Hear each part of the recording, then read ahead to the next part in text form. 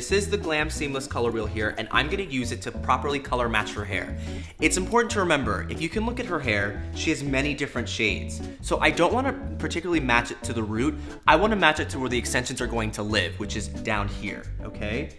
Now, I've already kind of looked at what's gonna be the best for her, and we're looking at about 2 different colors. I really like to mix 2 different colors together to really get a really seamless, natural finish. So ideally, I'm gonna be at the 3 and the 4.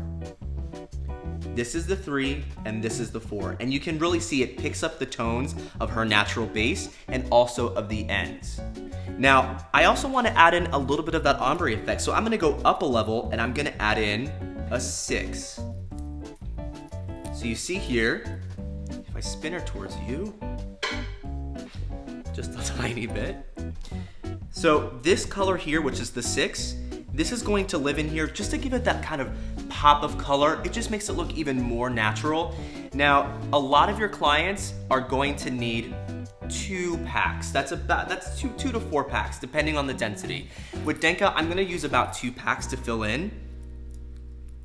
But because I wanna add in that brightness, I'm gonna add a 3rd pack. And you really want it to be as natural as possible. So really mixing in the colors makes it really look natural. So we're looking at the 3, the 4, and the 6 right here. This is gonna be her color blend, okay? Again, match it to the ends, not to the root.